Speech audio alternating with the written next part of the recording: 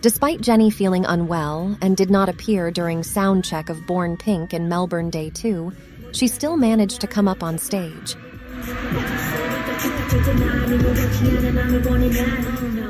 But some fans noticed that she got a saline solution to perform as she got plaster on her arm. And the worst part is when Jennie got off the stage in the middle of the BLACKPINK performance because she couldn't take it anymore.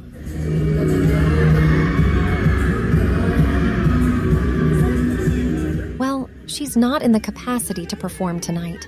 Even the staff said that Jennie vomited all day. Some fans also revealed that since yesterday, Jennie was already seen holding pain.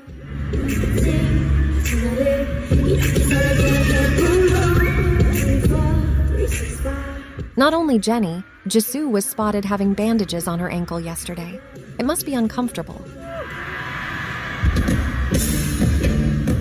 Well, BLACKPINK really needs to rest, and Blink will surely support that.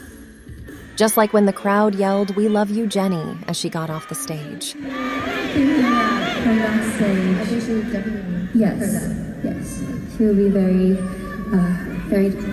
touched, I'm sure.